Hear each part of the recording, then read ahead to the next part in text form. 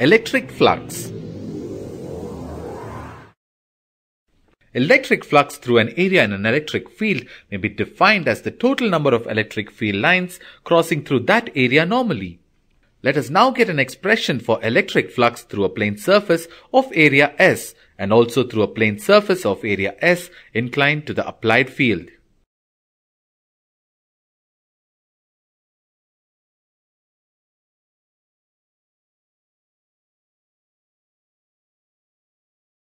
Case 1. If the electric field is normal to the plane surface of area S, then the number of electric field lines per unit area is proportional to the magnitude of the electric field. This means that the number of electric field lines is proportional to the product of E and S. This product of E and S is called the electric flux and is represented by the symbol phi E. Phi E equals ES.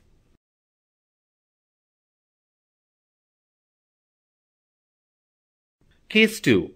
If the electric field is inclined at an angle theta with the plane surface of area S, then the expression for electric flux can be written as phi E equal to E cos theta into S.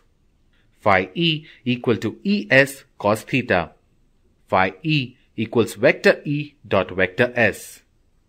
Electric flux will be maximum when the surface is normal to the electric field, that is when theta equals 0.